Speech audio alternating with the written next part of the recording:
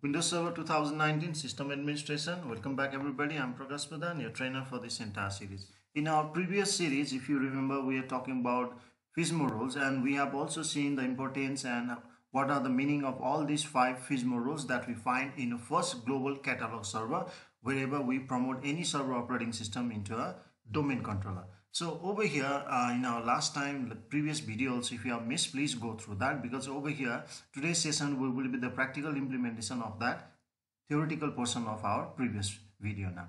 So if you have a look over here, in every domain controller, wherever you promote as a first domain controller, that will be treated as a first global catalog server in your network environment. So this global catalog server is actually simply a FSMO rules over here that we have already discussed clearly. Now, if you have a quick revision what we did last time, just it's a quick glance over here.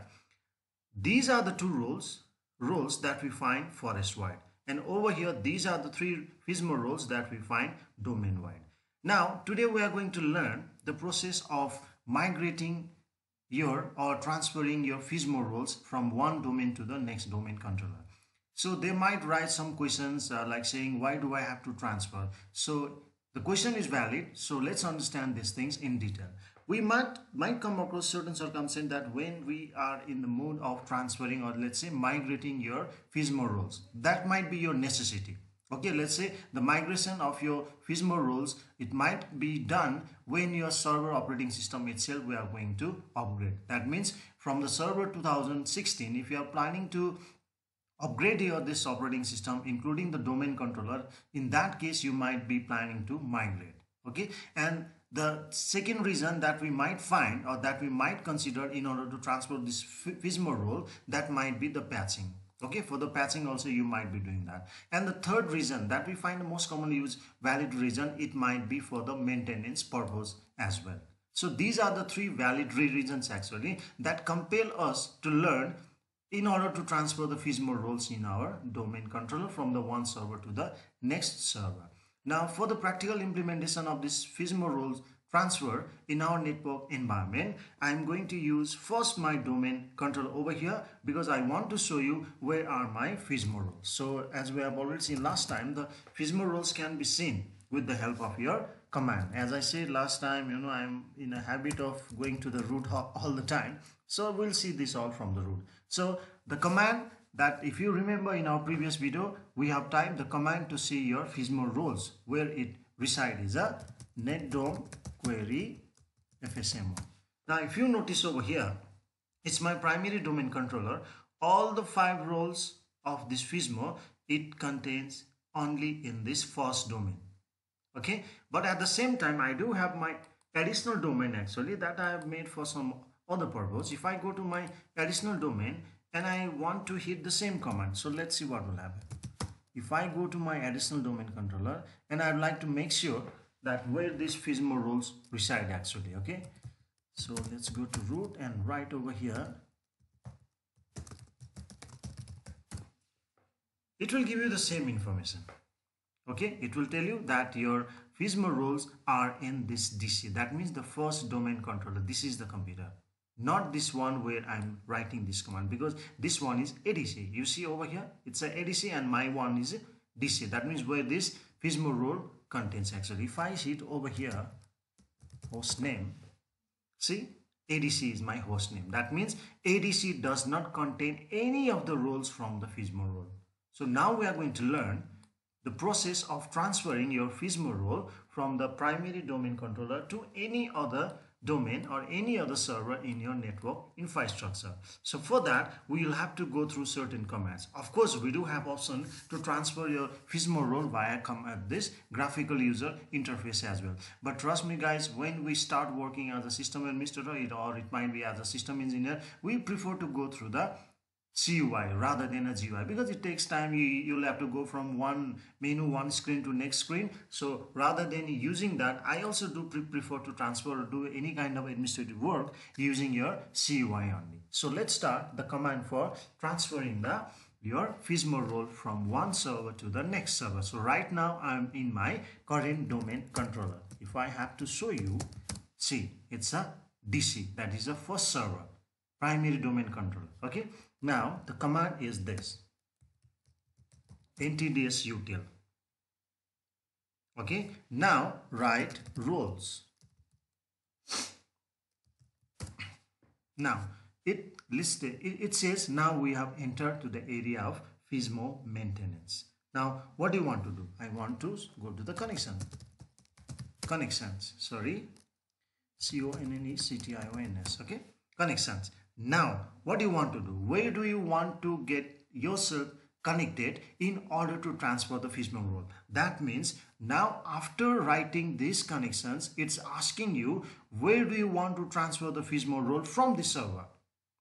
Okay, so what I'm going to write over here, connect to server, and write it down the name of that server where you would like to transfer the FSMO role. In my case, I have got another one server, that's an additional domain controller over here. See, if I have to show you again over here, if I do over here ping adc.viatech.com, see, it's gonna respond.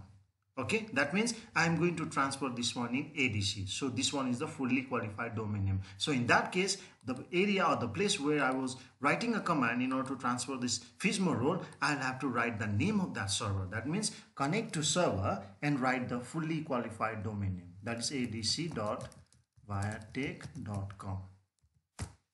Now it has successfully connected to that server.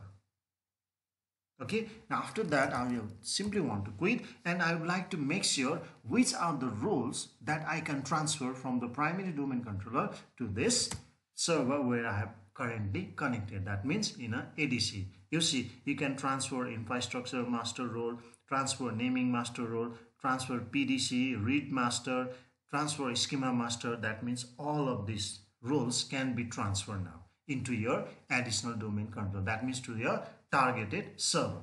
So over here now we are going to transfer. That means we are going to start writing a command to transfer your FSMO role one by one. Okay, so let's start.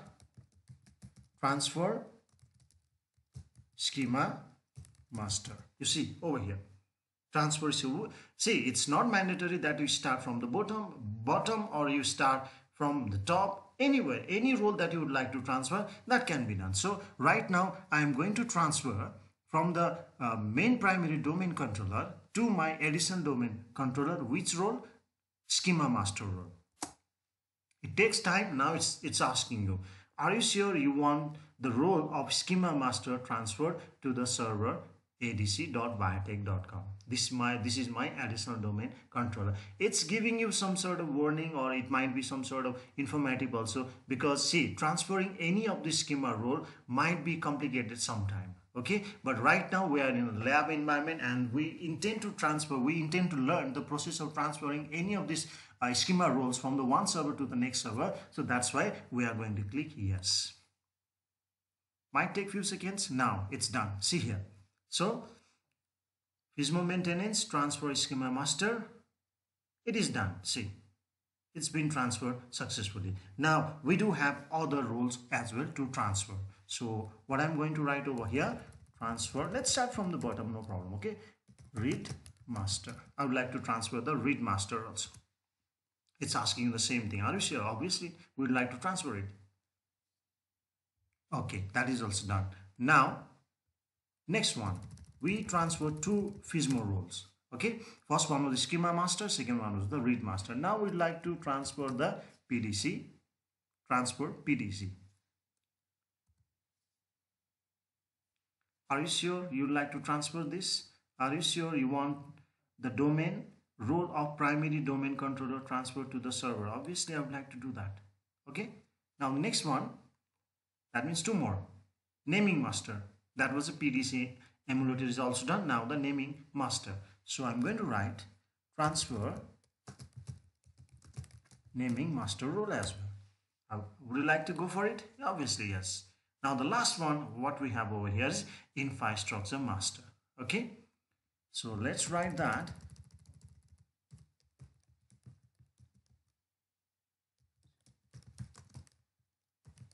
Infrastructure master. Would you like to go for it? Obviously. Now you see, entire FSMO roles are now transferred from the primary domain controller to my additional domain controller. The reason might be anything. That means the reason that we have discussed last time, it can be any reason over here. It might be you are trying to migrate the operating system from server 2016 to the 19, or it might be you are trying for dispatching, or it might be sometime, as per your need in your network environment, you might be going under the maintenance. In that case also, for a few hours, for a few minutes, okay, or it might be in some cases for a few days you are going to maintain your server. So that's why you'd like to transfer all these roles to the other server so that your work goes on. Okay, so now I'm gonna quit from here. Quit. Now if I hit a command, it should show ADC, not C.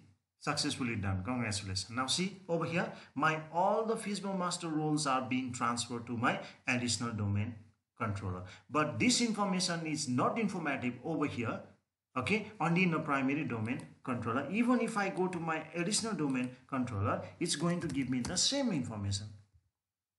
Okay, so